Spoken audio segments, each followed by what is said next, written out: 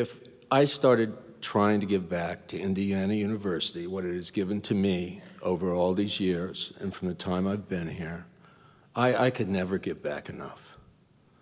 I love this place.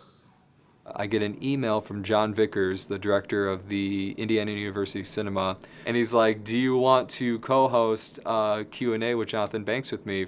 I love Jonathan Banks, and this is an incredible opportunity, so of course I'm going to do it, you know?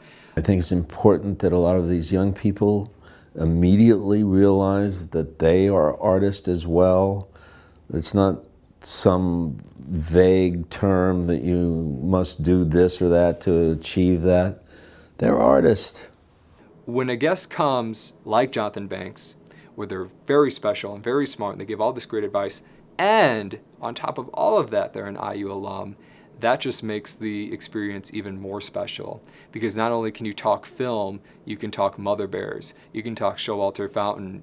I mean, this place, I've said it before, but this place, it not only gave me my career, it gave me a life.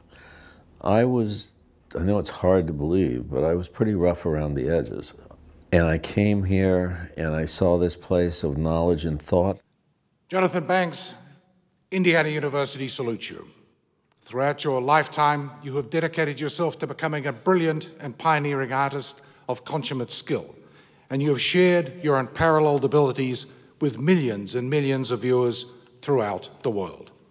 And so, by virtue of the authority vested in me by the trustees of Indiana University, I am proud and privileged to confer upon you with honor the degree of Doctor of Humane Letters with all attendant rights and privileges. Congratulations. He's calm, he's quiet, but he sees the greatness in everyone, which is what makes him special.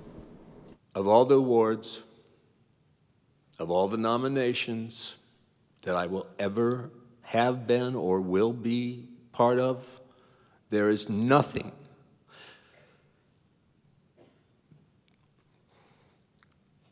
that means more to me than this. Excuse my sentimentality. Love this place. Love this place.